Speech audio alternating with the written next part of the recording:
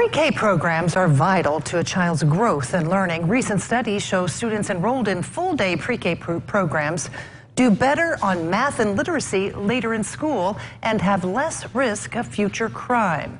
But a new ranking by WalletHub shows Indiana as having the worst early childhood education program in the U.S., and that surprised a lot of us. So today we have a local expert, the CEO with 4C of Southern Indiana. That's a nonprofit that focuses on resources and development of quality child care. Alicia Sheridan, thank you so much for joining us today. We appreciate you being here. Were you as shocked as I was about the terrible ranking for Indiana?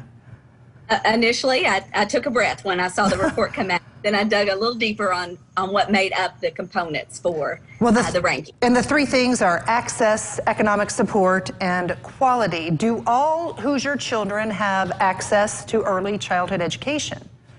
We do. Within the state of Indiana, there are pockets that are considered deserts, that there aren't good access points to that. In the southern region, in this tri-state area, we are not considered a desert. There is access, but ranking us 51st in access was more about the fact that they were ranking them on the opportunities for children to have pre-K in an actual school. And Indiana's structure is that pre-K services can be provided in a home, in a center, in a ministry, in a Head Start, isn't necessarily in a school district. Now, does the quality of that early childhood education suffer if it isn't offered by school systems? No, it does not. We have 163 providers in Vanderburgh County alone. 74 of those are considered high quality, which is a ranking given by the state. That means that at a level 3 that you have a planned curriculum, and at level 4 you have a national accreditation. And I know the other thing they look for as well, not only access but also economic support. The last number I could find was $22 million in state funding. That was in 2019 for early childhood education. Is that adequate?